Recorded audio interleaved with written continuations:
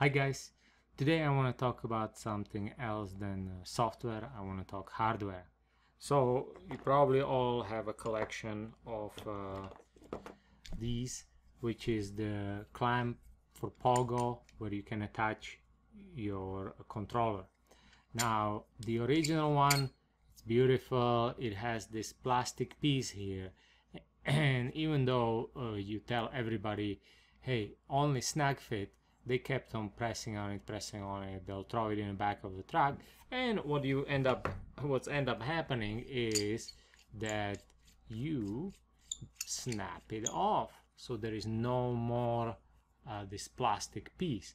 Now when you don't have this plastic piece, you keep on using it, and you penetrate your pogo, which is a problem. So at this point I have looked into my shelf and tried to figure it out how to fix this. And on one of my shelves there is a 3D printer.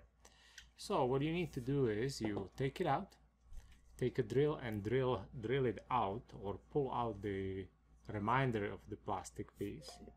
Then you put it back in, and as you can see on the screen, there is the 3D printer. I have designed a little piece, which is I have designed a little piece on Fusion 360, which is exactly what you need to put in, and you just nicely put it in there and screw it on.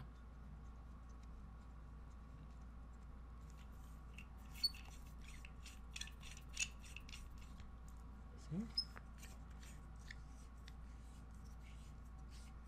It will fit in beautifully. Few seconds. Voila. Obviously I used the orange one, so why not, right? I already had the orange in my 3D printer. And look at this. So you have original here, with the white, and here is my fake with orange PLA or the other stuff. Now it took about 12 minutes to print. It took about I don't know, 15 minutes to design. But all these which were before useless, now they are gonna be repurposed and shipped out into the field. So save myself a few bucks.